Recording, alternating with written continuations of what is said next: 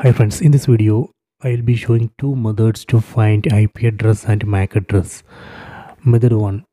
Go to settings, select the settings icon, go to network and internet, then select connected network under available networks.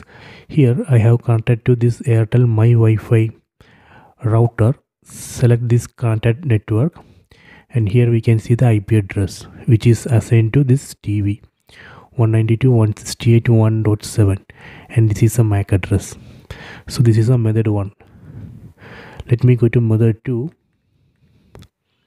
Again go to settings, go to system, go to about, select status, and here we can see the IP address 192.168.1.7 and this is a MAC address. So these are the two methods. I hope you have enjoyed this video. Please subscribe my channel. Please like and share the video.